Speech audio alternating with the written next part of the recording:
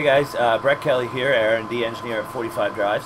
I'm going to show you a quick video today on how to rebuild a failed redundant boot drive.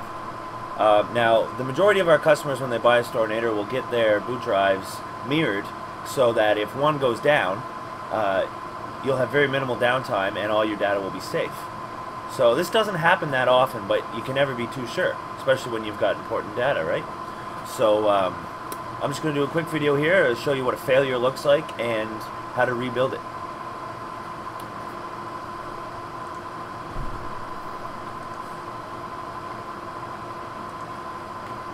Alright, so here we are in our CentOS box, and first I'm going to open up the disk utility. Now the disk utility is literally what it sounds like. The disk utility is a nice little program that lists all the disks attached to your system. So first you can see here's our first boot drive, 500 gigabyte Western Digital, and here's another one, and you can see they're both RAID components. And if you click go to array, so there's our main RAID partition and then the swap partition, and it's running and everything, so everything's working great. Alright, so now I'm going to simulate a failure by simply just pulling out one of the boot drives.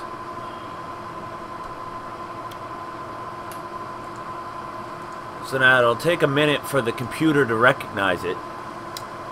It'll show up as degraded now, which means it's missing a drive. It says, hey, there's supposed to be a RAID here, but I don't have enough drives to run it. So we'll hop back into the disk utility, scroll down, and as you can see, one of our disks is now missing because I pulled it out. And if you look at the RAID, boom, degraded. So, fixing this is relatively simple, with the first step being turn off your computer. So, I'm going to turn off my computer and put my replacement boot drive in. One very important note is you have to keep your replacement boot drive the exact same size as the one you're replacing. So, I'm going to run shutdown H now, and I'm going to swap the boot drive out.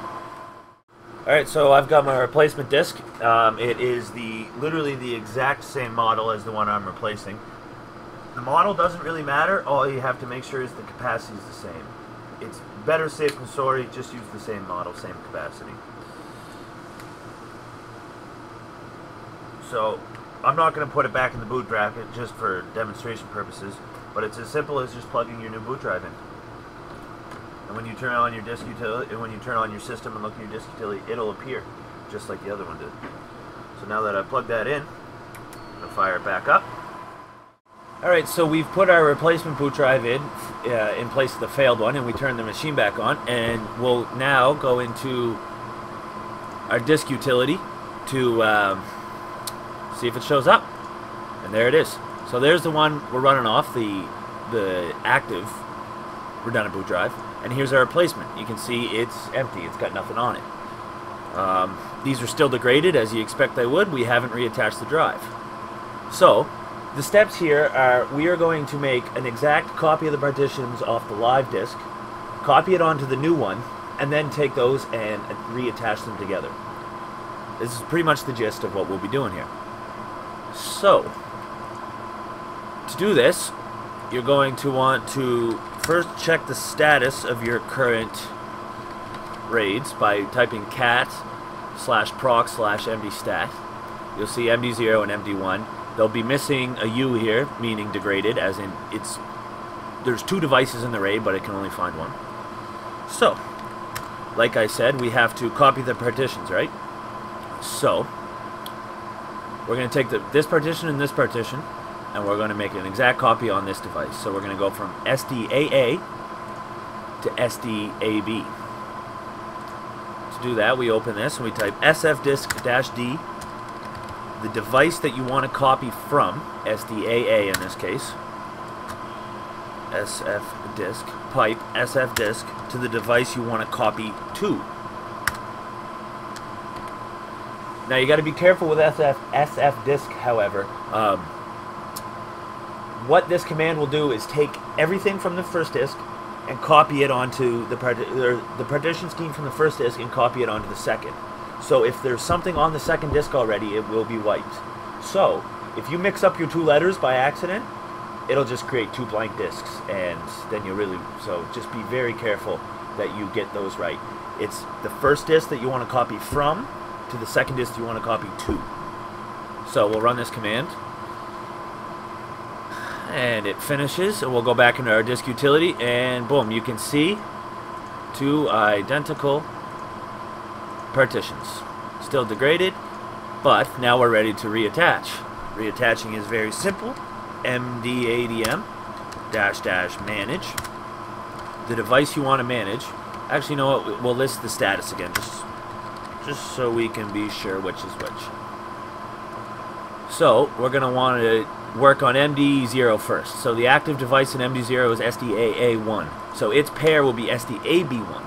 So to add that, you go mdadm manage dev /md0, the first device, -- add the device you want to add to it, which in this case is AB1, because it pairs with AA1.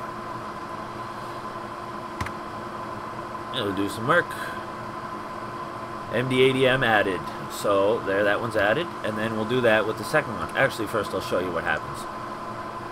So if you go to the first one, and now you can see that it's recovering. The second one still hasn't, because we haven't reattached the swap space yet.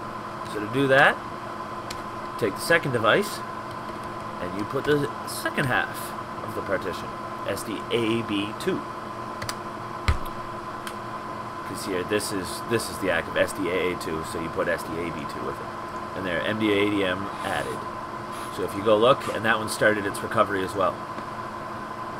So that's it. Now that your boot drives are reattached, you can watch the rebuild process, which watch cat proc mdstat, and every 2 seconds it'll just update. But you can see here that to do the first partition, it's going to take about 150 minutes. And then once this one's done, it'll rebuild the second. And when these are completed, their resync, you'll have your redundant boot drives back in working order.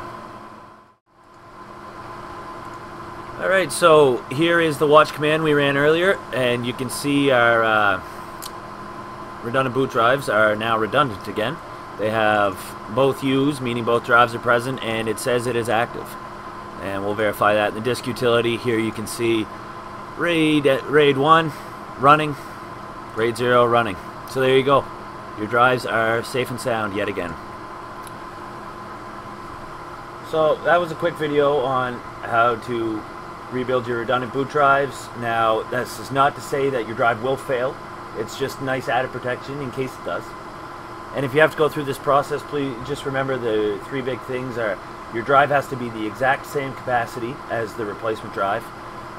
You got to turn the machine off while you switch it, because it'll screw up the naming if you don't. And 3, when you're copying the partition to your new device using SF disk, just be careful, as in if you put the wrong device, you can screw some things up. Don't worry though, it's not very hard to get it right. Any more information you need, fully detailed walkthrough, everything you saw in this video is found on our wiki page. Thanks guys.